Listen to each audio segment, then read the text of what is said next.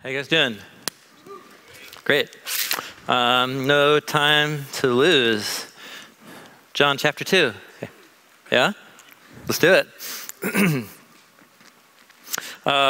My goal for the next two sessions is we're just going to do an aerial tour in this session of these two sets of 4 Rembrandt portraits. And then we'll use the next session to go through themes in the upper room discourse and the Passion and the empty tomb. So this section right here, so I already walked you through how he's bookended. Remember? Cana, the portico. This is all feasts. This is all key cultural symbols. And just like we saw in the introduction, just John, he sees everything in light of Jesus. That's just the decoder ring. So whether it's the Lamb of God or the tabernacle or the seed of Abraham or the seed of the woman or God's creative word or the light shining in the darkness, right? You with me? He takes everything in the Hebrew scriptures as a way of illuminating. It's what makes sense of Jesus and these events that took place, and also brings those themes to their perfect fulfillment, at least in his view. That's his claim. So he's going to do the same exact thing here. He's intentionally choosing events that took place at these places and times because John wants us to see a connection between the meaning of each one of these, and it illuminates some aspect of Jesus' character or his mission. So every one of these is handpicked and really intentional. And there's almost always a network of hyperlinks going back to Hebrew Bible texts for each one of these. So I'll kind of point some out. But there you go. That's our mission, should we choose to accept it. And you're here now, so you've already accepted it, I guess. Let's see. Chapter 2. Yep. All right. Let's just survey the first portrait here. So on the third day, there was a wedding in Cana of Galilee. Yeah, there's no time. I have this thing in the notes. In chapters 1 and 2, John has, this is all Richard Balcom, by the way. It's a chart on page 7. John has, if you've been paying attention through chapters 1 and 2, he's very careful to mark the sequence of 7 days. In John 1 and 2, it starts here, and you just watch. He marks every single day in chapters 1 and 2. And then the moment you get to Bethany, oh yeah, the 7 days culminate in Bethany. And then the moment you hit this Bethany, this whole block takes place in how many days? Can you guess? 7. He architects this whole thing as 7 days. So 7 days leading up to the first sign, 7 days after the last sign, after the 6th sign, leading up to the 7th sign. So it's, what on earth? Anyway, but no time. So look at the chart. Anyway, there you go. On the third day, there was a wedding in Cana of Galilee, and Jesus' mom is there. Right, well-known story. And they're invited to wedding. And the focal point of the wedding is the thing that brings the celebration to the wedding they don't have, namely wine. So Jesus ends up taking enormous amounts of wine held in these large purification water jars. And the water is transformed, not just into wine, but then the story really slows down to talk about the quality of the wine, yeah? The culminating moment of the story is, normally, once everybody's drunk, you bring the low-quality wine. You've saved, and notice it's the whole thing, the first, and then the last. And you have kept the good for last. That's the thing. And then the summary is, hey, dear reader, here is the first sign that Jesus did. We did this in the John video. So look at all these countdowns he's starting. You've got the 7-day thing you're supposed to be keeping track with. That's like read through number 17. and read through 18, you got to keep track of the signs. Because he's going to start counting down the signs for you as well. This is going to be sign number 1. Anybody remember sign number 2? It's the healing of the centurion's son, which happens like down here in this little mini story packed in here. And he tells you this one. He says, this was the second sign. He just says it. So he's teaching you to count the miracles Jesus does. And then he stops counting. And he just tells you, he'll just say, here's another. Oftentimes it'll be someone else calls something Jesus said a sign. But he's just going to plant them all the way through, leading up to the last sign in this section, which is the raising of Lazarus. And then silence on the signs until this. The empty tomb, the 7th sign. And you know it's a sign because all the way back here, Jesus said that his death and resurrection destroy the temple. What sign will you give us? Destroy this temple, and I'll raise it up again in 3 days. So here, he already tells you that this is going to be the ultimate sign. So the sign, that's a whole thing you can follow through. And there's 7, of course there are. It's about 7 days, 7, so anyway, it's amazing. Okay, so just think about what's happening here. John wants you to know that Jesus, a revelation of Jesus' glory. It's the second time the word occurs. Glory. So the overabundance, the beauty and power of the Creator God's presence was manifested by making great wine at a wedding. Come on, right? And this isn't about like getting over the prohibition stigma or whatever. So just forget all that. This wasn't written for Americans in mind, So the revelation of divine creativity and beauty and glory, the first narrative is of Jesus rescuing a wedding from going bad by providing the ultimate wine at the last moment. Right? That's the whole theme here. You've saved the good wine until the very last moment. And this is a sign. So do you see that word standing there in verse 11 is telling you the narrative you just read is a symbol. It's a sign. That's what sign means, yeah? It's a symbol. So then you're just supposed to go for a long walk and have a cup of tea and think about what it means for the best celebratory element, the wine. And so think in terms of Old Testament, wine. Where does it come from? Obviously, grapes. What are wine, grapes? What's that a symbol of in Israelite Old Testament worldview? If you've got lots of grapes, right? Abundance. When is the land abundant? So if God's people are faithful to the covenant, then you have lots of abundance, right?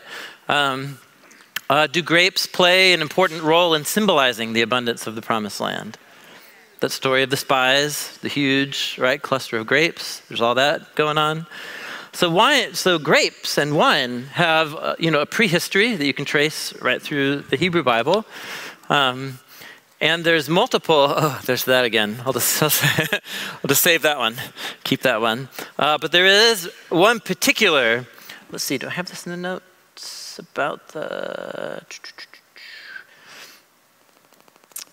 yeah, there it is.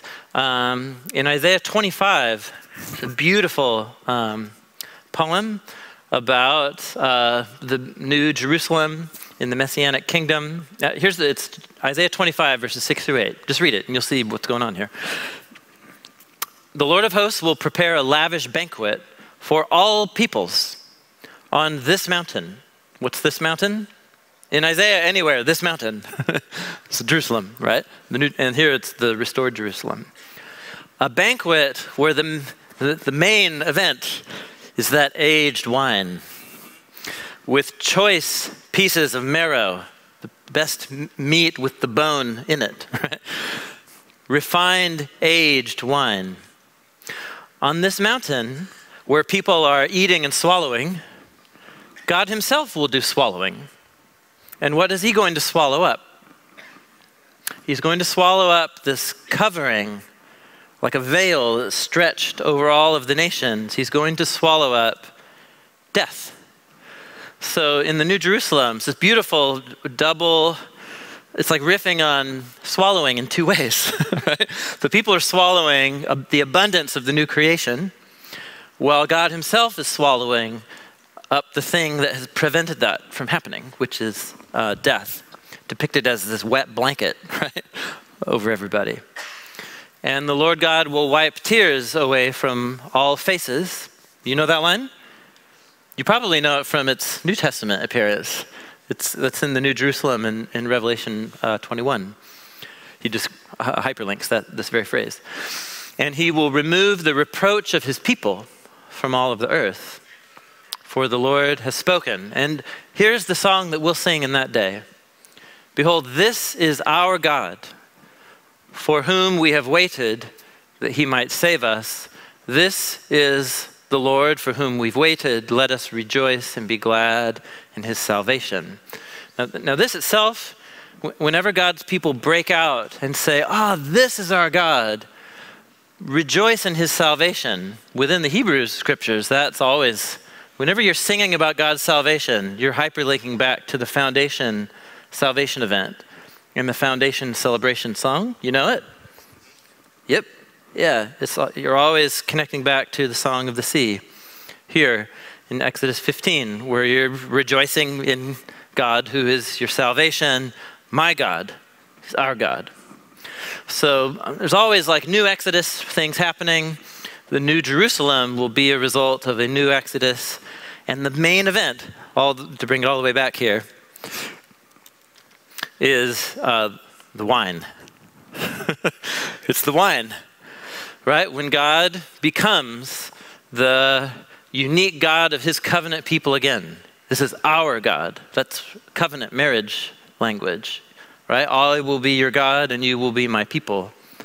So this is a reunion of the covenant people in the New Jerusalem and wine. There you go. That's for sure why John is placing this up front here. So I'm just going to put wine here.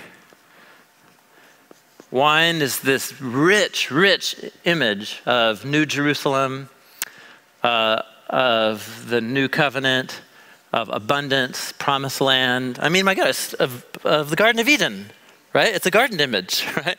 Of garden abundance. There's so many things resonating here. Now, wine is going to be a really important symbol, though, too, because wine is also a symbol of what other red liquid? Of blood, yeah. So just keep tabs on that, because the wine blood motif is gonna keep going too. So here we're talking about. I mean, you have to give a message on this, right? So this is about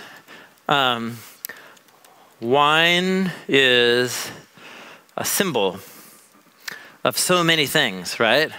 Of abundance, of Eden, New Jerusalem. You've got Isaiah 25 in the mix there. And it's all about, within the wedding narrative, it's the best was saved for last. So in terms of the way the biblical authors think, in terms of history, it's like this: the best was saved for last. It's like the secret weapon or something, right? The secret, the moment it happened, it was like, of course, this was where it was all going. But it was hard to see it before. He just tells you. We had no clue what he was talking about when he actually said, this temple is, right, destroy this temple. But now we can see. So this waiting until the last, and then it all came true, and it was the perfect solution that we would have never thought of. We're in that ballpark here. Are you with me? That view of the culmination of history. So the wedding. There's probably more going on with the wedding than I even realize right now, but those are my current thoughts. And what a wonderful story to start the signs. Yeah? So good. The temple stunt is what follows. That's what I call the temple stunt. John 2. So temple, sheesh. Is this an iconic symbolic space? I mean, it's hard to imagine a more symbolic kind of space. It's like the White House and the National Cathedral, right? And it's just every national, religious, cultural symbol all packed into one location. And it's Passover, for goodness sakes. So Jesus storms in, and he does his thing. You know the story. But notice particularly if it's Passover, then this is all about a whole series of animals and that are going to be sacrificed. And what John highlights, especially, the money changers, but he also highlights the money changers are just facilitating the purchase of what? Of the animals, the sacrificial animals. Why are people traveling to Jerusalem for Passover?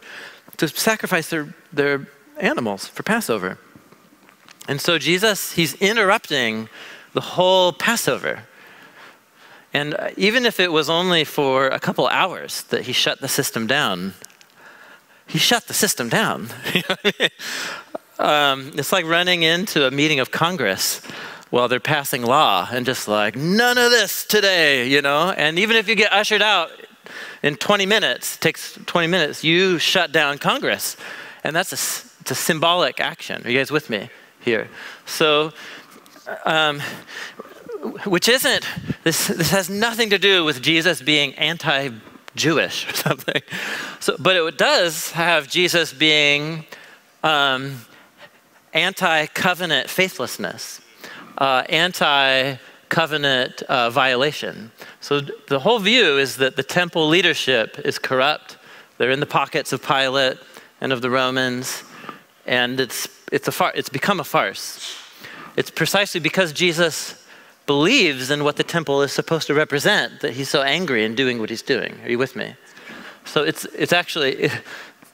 very similar to the people who produced the Dead Sea Scrolls, who, if you were to read their writings and not know that they were Jewish, you would be like, these are the most anti-Semitic people, right?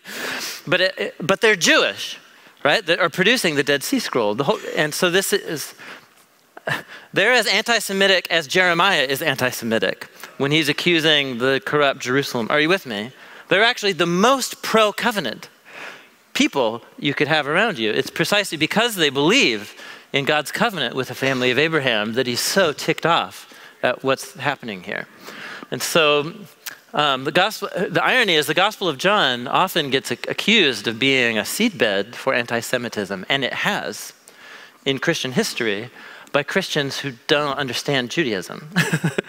And so they misread this prophetic critique as somehow saying, aren't we glad that Israel thing's over now and we can do the Jesus thing? And that's just a fundamental misunderstanding. You guys tracking with me? I mean, because it's the seed of Abraham. That's the family that we're creating here. It's the family of God.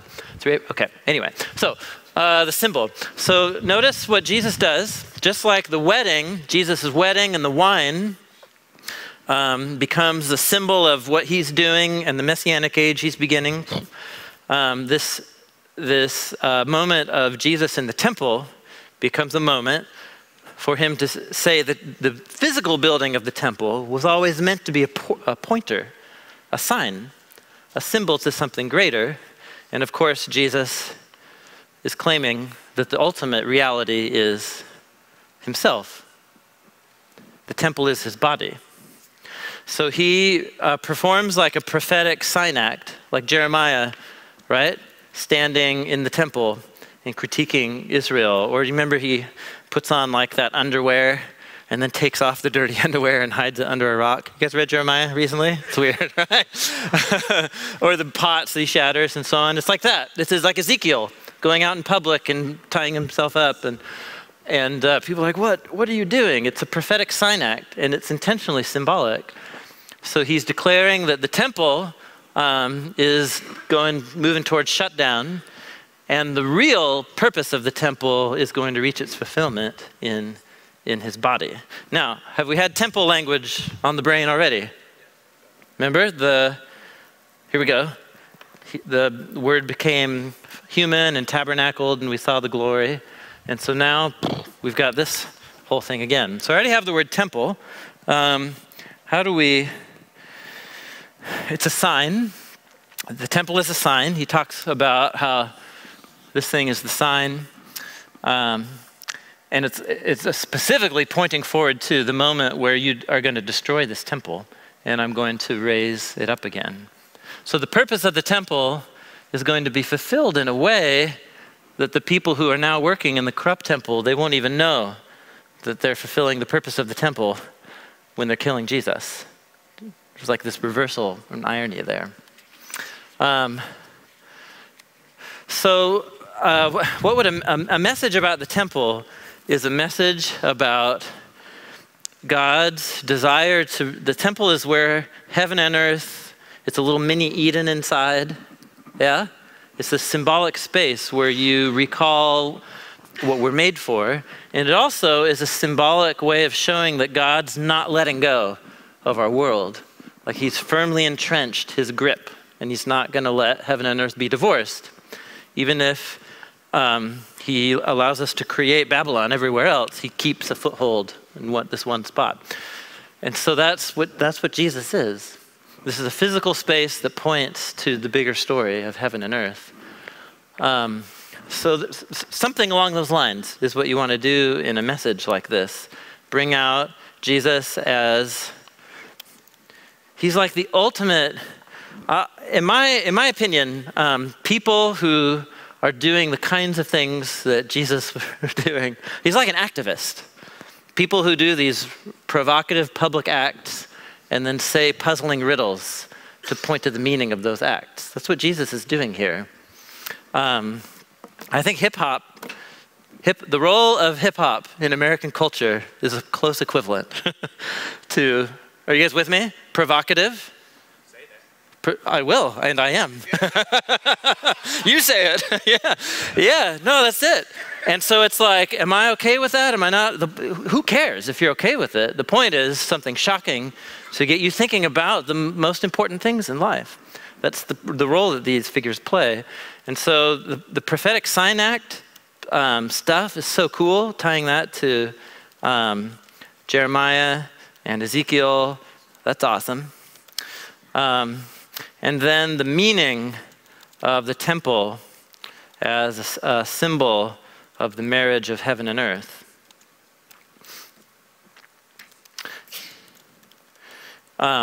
Is why Jesus goes for this space and why he does what he does right here. This is supposed to be the place that's a symbol of what the whole story is about, and it's become corrupted. And then it's another way of Jesus fulfills the biblical story and symbols in a surprising way. He's going to die. Somehow he's going to die.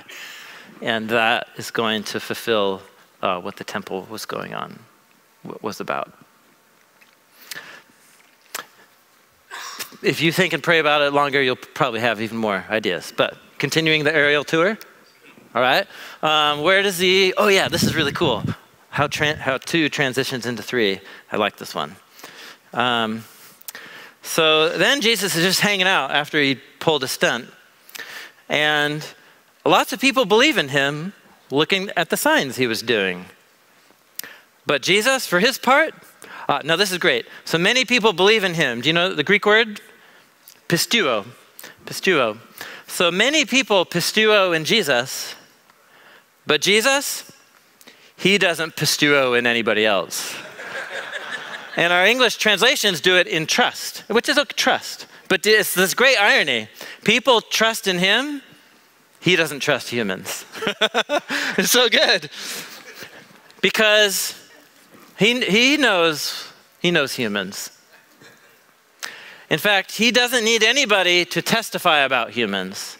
Humans need someone to testify about him, but he doesn't need anybody to launch a case against humanity. The history, our history is that. He knew what's in humans. Now, there was one particular human Do you get the sequence? One particular human, a Pharisee named Nicodemus, and he came at nighttime. It's the first nighttime event in the gospel. So it's such a great seamless transition there. And so in other words, John is setting you up to have what kind of posture towards Nicodemus? Do you see? Suspicion. Right? People believe in Jesus. Oh, yay, Jesus. He does signs and wonders. But Jesus doesn't believe in people, right? Because he knows what people are like. In fact, there was one people who came to see him that night, and then it goes on. So that's John's way of stacking the deck of the narrative. And so Nicodemus, this is amazing. So this is Jesus talking with, it's as if he's having a conversation with the leadership of Israel of his day. That's what Nicodemus represents. He's the teacher of Israel. You remember? That's what he calls him. And what's great is this conversation involves, it's the first really, really weird conversation where Jesus never says a straightforward response to what Nicodemus is saying. And there's lots of word plays and puns happening in the conversation. But it's essentially, it's Jesus talking with the leadership of Israel in his day. That's what Nicodemus represents. So, look at, Nicodemus comes and butters him up, right? Well, surely you've come from God. Look, you can look at the magic tricks, right? And no one could do that. And Jesus he just cuts right through it. He just cuts right through the politicking, yeah? And he's just like, get a life. Literally, get a life.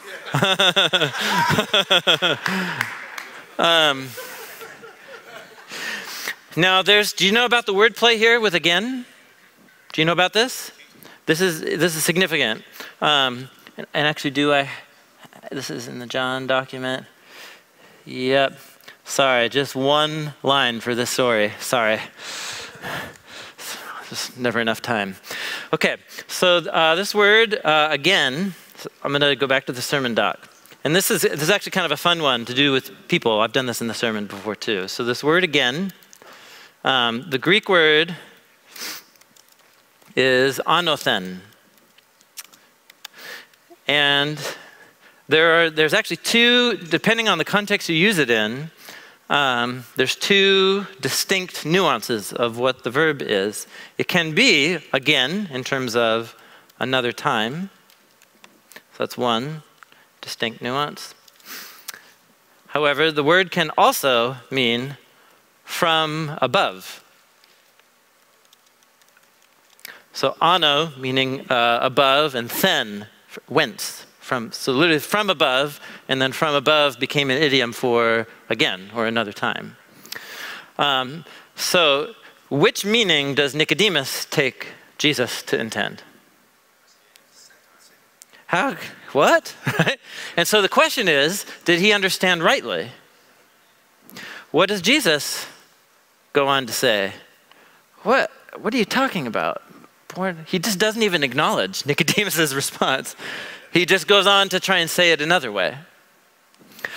It's one interesting thing. Another interesting thing is that this word anothen is going to be used another time. And I should have done the search already. Sorry, everything's going to be fine. I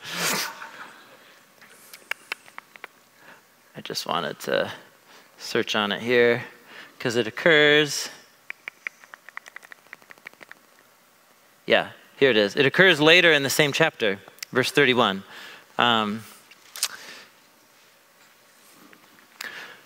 This is where John the Baptist is talking about Jesus, and he says, the one who comes anothen is above all. He who is of the earth is from the earth and speaks from the earth, but the one who comes from heaven is above all. So here's the same exact word being used in the next story, and it clearly here means from above. Are you tracking with me? Okay. So in other words, what this means, once this whole conversation began to click for me, actually, is that our English translations have adopted Nicodemus's misunderstanding as the translation. Do you see that? So what does Jesus mean when he says you have to be born anothen? He could mean again, or he could mean from above. Now, do I have a category about the new family needing to be born from God or from God's will? Are you with me? And where does God rule the world from, right? That's the image of heaven. He's above all. So what Jesus is talking about is a life that comes as a gift from God, anothen, from above. But he says it in a word that's ambiguous. And then Nicodemus is supposed to be portrayed here then as misunderstanding the point. So Jesus' second follow-up here isn't like a new train of thought. It's the same thing, just with a different metaphor. So instead of anothen, he says, okay, unless one is born of water and the Spirit, he cannot enter the kingdom of God. Let's try again. So water and the Spirit.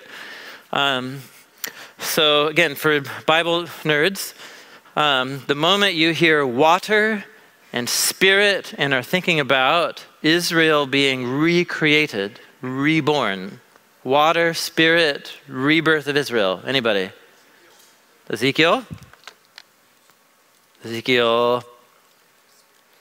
Anybody? Ezekiel 36. God's going to create a new Garden of Eden in Ezekiel 36. He's going to regather right? He scattered them for defiling the land. This is verse 19. So say to the house of Israel, I'm about to act for the sake of my name. I'll vindicate my holiness because you guys made Yahweh look like an imbecile in the eyes of all the nations by how you behaved. So I have to prove myself holy independently of you now. Darn it. But when I do that, I'm going to bring you back from all the nations. I'm going to sprinkle water on you. So do you remember Ezekiel's profession? What he would have been if he didn't get exiled? He was a priest. So it's all ritual purification. This is like talking about fishing. If you're a fisherman, this is talking about your certain kinds of tackle. It's just like the standard stuff you do, how you clean a fish. All you have to do is mention water in a group of priests and you know what you're talking about, right? So clean water, this is the purification waters talked about in the book of Numbers. So I'll sprinkle water on you. You'll become ritually pure. I'll give you a new heart and a new spirit. My spirit within you, yeah? And when I create the new covenant family through water and the Spirit, you'll get an obedient family of covenant partners, right? You're walking in my statutes. And then this is Ezekiel 36. What's the next chapter in Ezekiel? 37. You're learning something right now. 37 comes after 36. Oh yeah, what is Ezekiel 37? It's the valley of dry bones, which is about what? The creation of new humans. Born from above. And born by means of who? By means of the Ruach. The whole chapter is about God's Ruach entering and creating new humans. So for sure, like without a doubt, Jesus is activating the new birth, new human stuff from Ezekiel. So you have to be born from above as a gift from God. Oh, I don't get it. What do you mean? All right, let's try this. Standard prophetic new creation stuff. That which is born of flesh is flesh. God said in Ezekiel 36, I'm going to take out your fleshy heart, right? And give you the Spirit-empowered heart. But what's born of Spirit? Ezekiel 36 and 37, now we're talking new humans who love God and love their neighbor. Don't be amazed that I say you must be born anothen. Have you read your Bible, Nicodemus? But listen, the Spirit, we don't get to program the way the Spirit works. God's freedom is to work in the ways and the timelines that he chooses. That's how it is. with people recreated by the Spirit. Huh? I don't understand. What? Do you get it here? So for John's portrait here, it's very similar to this, right? This is supposed to be the place where heaven and earth meet, and God meets with his people. It's corrupt. These are supposed to be the people who, right, are leading the covenant people into faithfulness and understanding. And this guy doesn't get it. So it's very, very similar type of theme here. Are you the teacher of Israel and you don't understand these things? And then what unfolds is a long speech of Jesus that leads up to John 3:16. Don't leave out this story when you teach through. This is so good. So you have a conversation here between Jesus and Israel, corrupt Israel that needs to be reborn, just like the prophet said that they did. And it's this amazing conversation because look at, like, it starts with Nicodemus wanting to dance with Jesus. Do you see this? He's wanting to politic, like, come on, clearly you're a man sent from God. You can do signs. Surely God is with you. And Jesus is just like, get a life. This isn't the way that you're doing the covenant here is dead. It's just like you're dead. And so what we need is to be born again of God's gift through the Spirit, and then ultimately, John 3:16, as the gift of God's love. Are you with me? So good. Such a great, it's great. It's awesome. It's John 3. There's other stuff going on in John 3, but that's, so this is about Nicodemus. He becomes an icon of is the same Israel that Jeremiah was accusing and Ezekiel was of the failed covenant partners. But he's a leader, and it ought not to be this way. And so Jesus is advocating the new covenant, which is about spirit and new birth. Boom. From here, Jesus goes to chapter 4, all the way up through Samaria. And this is an amazing story. I think I'll just give a quick set of thoughts about this. First of all, it's all about water. Yeah? And about how people drink from existing wells and they get thirsty again. But they have the opportunity to drink from a well and never thirst. And then he develops it. They can have opportunity to drink from a well and never die. Are you with me? And this whole thing, the water, we've already been exposed to water that is transformed into the life of the party, right? Here. And here it's water that can transform people into eternal life. And so just keep an eye on that water symbol because it's gonna come up again here. But I think the most timely thing to focus on, and I have to say 30 seconds worth, and you're gonna get it. This is the most charged story for addressing issues of race, of socioeconomic inequities, and gender inequities. A Samaritan woman, right? Women, it's a peculiar Western thing when we read the story about this woman and suspect her as the wrongdoer. Are you with me? Women can't initiate divorce in ancient Judaism. If she's been married 5 times, are you with me? Are you with me? Just read the Torah, right? Women can't initiate divorce. They don't, and they didn't. So that's an intentional depiction of her, not as a whore, as a victim. So as a victim of abusive men, that's the first portrait. She's Samaritan. She's the object of racism by their Jewish neighbors to the south. And she's been abandoned by her husbands, which is she's been abandoned by her husbands. She's also in a very difficult economic situation. Are you with me? And this is the woman Jesus moves towards to have a conversation about. It's just like, so depending on your church community, the way, what particular boundary lines activate the scandal of the story, you're gonna have to find a creative way for your setting to create the equivalent, right? And it'll be different in different neighborhoods, it'll be different in different cities and so on. But don't miss the chance to let Jesus really speak to your communities in an important way here. Do you guys get what I'm saying? Cool, great.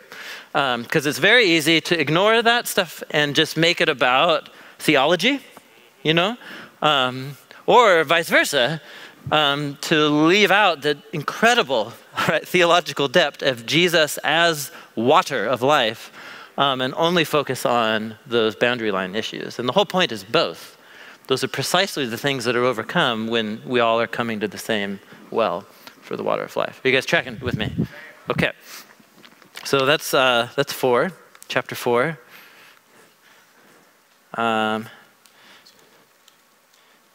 Yeah, here I'll just say, don't mess this one up. Great opportunity to talk about sensitive issues of race, economics, and gender. Okay. 1 through 4. And are you guys starting to get the feel of it? One thing at the center stage, it's a symbol pointing forward to this. Oh yes, because Jesus has other sheep than in this fold he wants to gather in. Yeah? That's what we're talking, it's a Samaritan. And then the whole village of Samaria believes. Yeah? And then right here, a whole bunch of Greeks believe. John tells you the story about all these Greek people who want to see Jesus and start following him. And then when he's lifted up, he draws all humans to himself. That's another soccer ball moving down the field, is this universal reach. Because the light shines and illuminates just some humans. Do you remember? It illuminates every human. Yeah, there you go. Dude, so good. Holy cow. Okay, when is the session supposed to be over? But I want to. Oh, that's great. Cool. That's great. I thought it was like 5 minutes, so that's great. Okay. Okay, let's just, here, this is just going to take 2 seconds. Jesus walks into Jerusalem on the Sabbath. He heals a guy on the Sabbath. You know the story? The pool. Oh, it's a pool. The waters of healing, but the guy can't get to the waters of healing. But are the waters the thing that heals? Who's the real water? It's Jesus, right? That was just the last story. And so here's a guy trying to get to actual water for healing. And Jesus is just like, what? What do you need the pool for? All right, so because he's the water. But it happens on the Sabbath, right? And then can you guess what is the key controversy here? Working on the Sabbath, right? The guy carrying his mat, and he did this on the Sabbath. So this whole thing turns into a controversy about working on the Sabbath, yeah? This is John 5. This is so good. This story is so awesome. So it starts with water, and then it becomes a thing. Now it was a Sabbath on that day. Hey, it's a Sabbath, right? So Jesus has hidden himself, and then afterwards Jesus finds him, and then they start this conversation. And then Jesus is exposed in public. They start persecuting him because he's doing things on the Sabbath. And then he drops this bomb right here. You know, my dad works on the Sabbath. So just watch this. My father works on the Sabbath. I work on the Sabbath. Do you get it? So you remember this whole thing. It's that same, well, he's God and distinct from God. So Jesus just worked on the Sabbath. And actually, even again, just to make this clear, what he's not doing away with Sabbath, he's doing away with a common interpretation of Sabbath according to rabbinic scholarship of his day, which commentaries will have a whole thing on this in the Jewish literature of the period called the Mishnah. There's all these really detailed specifications of what constitutes work on the Sabbath. And that's what Jesus is taking issue with, not the Sabbath. And again, it's a sign, yeah? So in Jesus' mind, this is developed in Matthew, Mark, and Luke too, the idea of somebody becoming whole and complete on the Sabbath day. Jesus is like, oh, that's the perfect way to celebrate Sabbath, right? It's completeness and wholeness. So Jesus is pro-Sabbath, right? He's pro a different interpretation of Sabbath than these guys. Okay, so then he drops that bomb, and then it's just like, oh, they want to kill him. But look at what they get it. Not just because he's violating Sabbath, but why? Well, my Father works on the Sabbath. If you see me working, you see my Father working. And so he just says it, making himself equal with God. So they pick it up. And then this whole thing becomes this debate about his relationship to the Father. And he goes on, so the Father raises the dead, so I raise the dead. The Father actually doesn't judge anybody. He gives that over to the Son. Ooh, he gives judgment to the Son. Anybody? He gives judgment to, this is all Daniel 7. It's all Daniel 7. When the Son of Man is exalted up, he rules at the right hand of God, and judgment is given to rule the world. It's the image of Adam. The image of God, ruling, judging over, anyway. The whole biblical story. So anyhow, so this whole thing turns into a debate about, so look at how this works. Sabbath becomes into a debate about work. And then the working allows Jesus to start doing this thing here. So I'm just going to put the triangle underneath. The Father, Spirit, Son. When you see Jesus performing his signs, you are seeing the complex unity that is the God of Israel revealed in and through the human Jesus. Sabbath, yeah? What's the next story? It's the feast of Passover. Now this is really interesting. So Passover, so you would think it's going to take place in Jerusalem. But where does the whole story get set? Do you remember? Just in the wilderness. Out in the wilderness. And Jesus, what does he provide for all these crowds of people in the wilderness? Bread, yeah? Bread. So he provides all this bread in the middle of nowhere.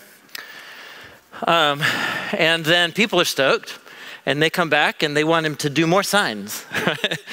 Give us more bread. And then Jesus says, you know, when you eat from this bread, you'll get hungry again, yeah? When you drink of the water, you'll get thirsty again. When you eat of the bread, you'll get hungry again. And then he goes on to say, no, the bread is me. I'm the true bread. And it comes into this conversation about manna, because they're like, oh, well, our fathers had manna. And Jesus says, I'm the manna. So he's the bread from heaven, from above. It's just all, dude, this thing's locked tight, dude. So, okay, so and then this whole, all of a sudden, eating bread, and then watch, this is actually the way the story culminates here in John chapter 6.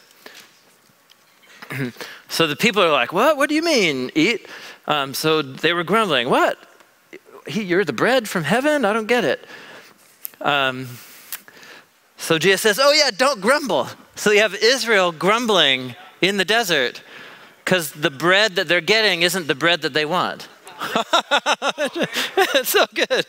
Anyway, you're just like, oh, this could be Exodus 16 or anyway. So I'm the bread of life. Your fathers ate manna and died. This is the bread.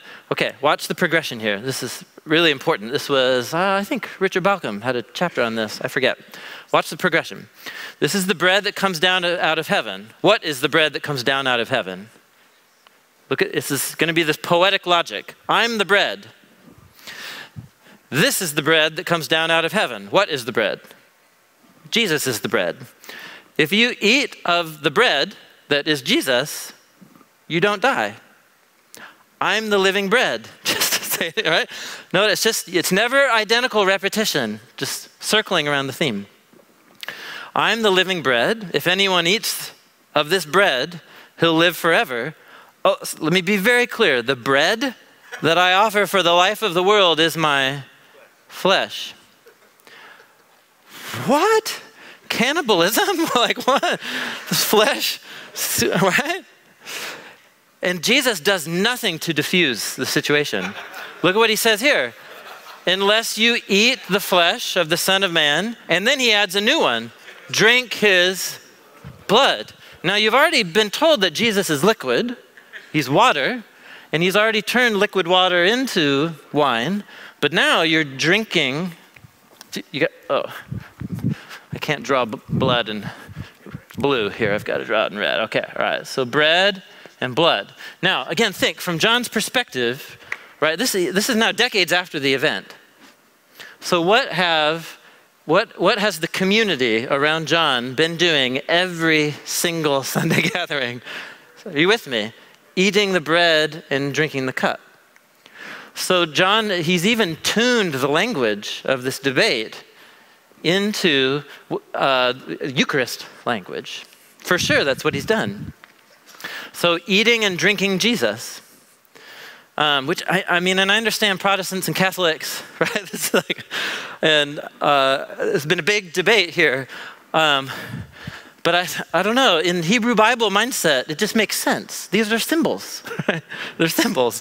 So Jesus, you eat and drink Jesus, which look at how the progression keeps developing here. So what does it mean to eat my flesh and drink my blood? This is my flesh is true food, my blood is true drink. The one who eats my flesh and drinks my blood abides in me, and I in him.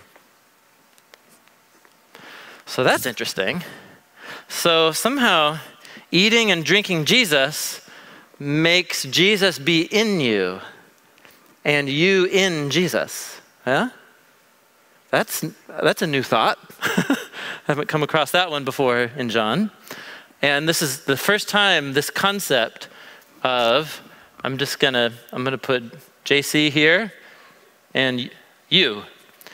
And JC and you are meant to be in one another. And that theme's going to come to culmination here in John 17. So as the Father sent me, I live because of the Father. The one who eats me will live because of me. This is the bread. Now, hold on. We skipped something. Maybe it was earlier.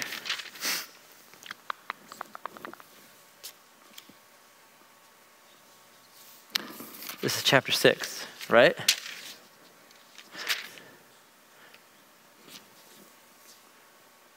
Oh, it must have been right before we started. Oh, of course. It was the line before where we started. What does it mean if you...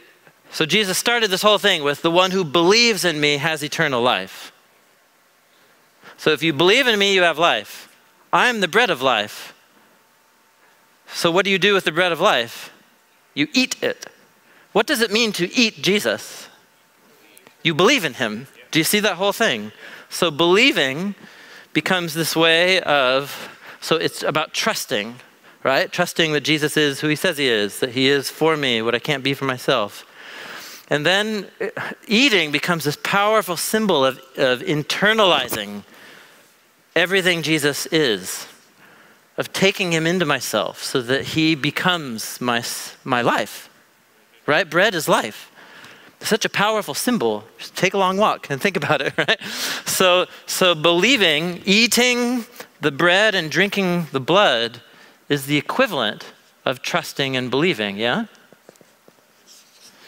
Which all brings us all the way back to here, to the tale of two families. God's birthing a new family of those who trust and believe in the truly human one, in Jesus.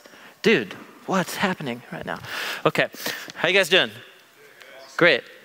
I'm gonna try and land the plane here. My goal is to get here. Is that okay? All right, so tabernacles. Okay, you're gonna have to make decisions about how to do this. This is 7 through 10a. It's 7 verse 1 through 10 verse 20.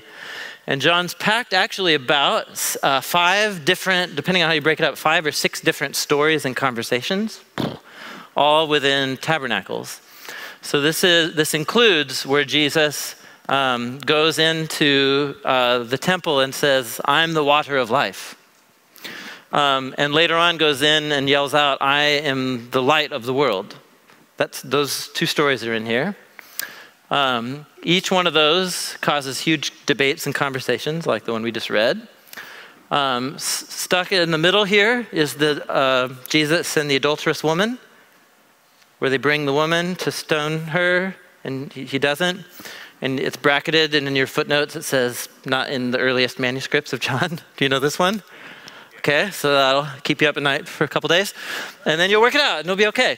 So yeah, it's true. Like this, there's a story here in the middle of this section that seems to have been in John 2.0, John edition 2, but wasn't in the earliest edition of John.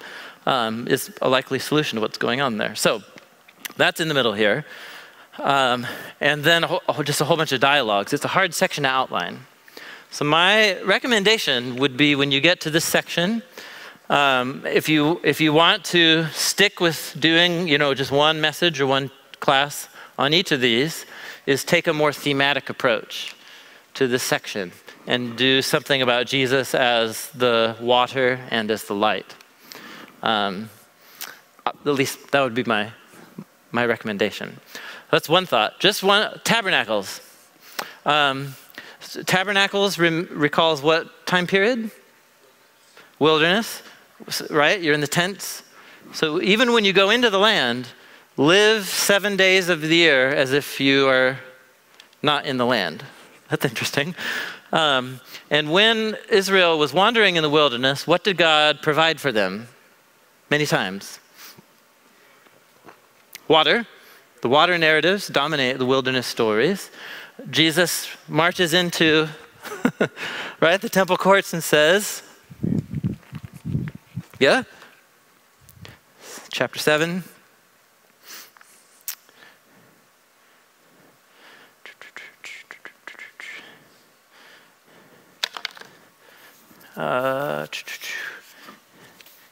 Anybody? Do you remember? The last and greatest, yes. Verse 37, here it is. Yep, that's right. If anyone is thirsty, let him come to me and drink. And the one who believes in me, as the scripture says, from his innermost being will flow rivers of living water. Oh man, okay, can I just show you one thing? Oh dude, I had never seen this before about 6 months ago. This is in page 14 in the notes here. Jesus is depicted as Lady Wisdom again. Okay, all right. There's actually different translations of that line that we just read. Jesus says, "Let anyone who's thirsty come to me and drink." NIV and these other translations say, "Whoever believes in me, as the scripture says, rivers of living water will flow from within them." So the mental image is of, if I believe in Jesus, what happens to me, metaphorically? I have a spring of living water coming out of me, right? I've got a river of life flowing out of me. So here's the trick. Hyper-literal translation of the Greek is right here. If someone is thirsty, let them come to me and let them drink, the one who believes in me. Just as scripture says, rivers from his belly will flow living water. So the question is, whose belly? Grammatically, in terms of the grammar and syntax of how you translate this sentence, whose belly? All these translations assume that the one who believes in me is the one whose belly. Are you with me? However, equally grammatically possible is that the one who believes in me, that this is the subject of the thirsty and let them come.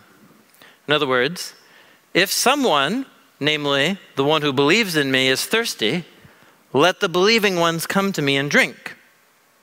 As scripture says, rivers from his belly. And on that interpretation, the his is someone other than the believer. Are you with me? No rivers of life flowing out of you. Rather, you're coming to someone else that is the source of the river of life. Now, let me ask you, which one actually makes a more coherent sense of the water theme? It makes more sense that the water is coming from Jesus' belly and that the believer is the one who comes to Jesus and drinks from his belly. That's interesting. Are you guys tracking with me? So, and there are some translations that take that. Here's New Living Translation. Anyone who believes in me, come and drink. For the scriptures declare, rivers of living water will flow from his heart. Well, who is the his? Can I think of a story where somebody in the wilderness, where something was struck in the wilderness and became a source of living water for God's people in the desert? Can I think of that story? There's two of them, right? Of Moses striking the rock, yeah? And what story are we remembering? This is right here. This is the stories right here, right? So it's already on our minds of striking the rock. So, do with this what you will. In the book of Numbers, sorry, I really nerded out on this. Okay, all right. In the book of Numbers, this is on page 17 of the notes. In the book of Numbers, Exodus 17, this is the first water in the wilderness story. The Lord said to Moses, behold, I will stand before you there on the rock. This is Yahweh speaking to Moses. I'm going to stand on the rock. You strike the rock, and water comes out. Are you tracking with me? It just says it right there. I'm going to stand on the rock. Then you strike the rock, and water will come out. Now, within the Hebrew Bible, is rock a common way of talking about the God of Israel? Yep, here's 4 examples, right? In really famous, important poems, where God is just called the rock. So Moses strikes the rock upon which, right? You guys get where I'm going here? Yeah, totally. In the same way, in Numbers 20, God said to Moses, speak to the rock. But what does Moses do? He strikes the rock. Do you remember that place in 1 Corinthians where Paul talks about our ancestors drank from the spiritual rock that followed them around the wilderness? Do you remember that story?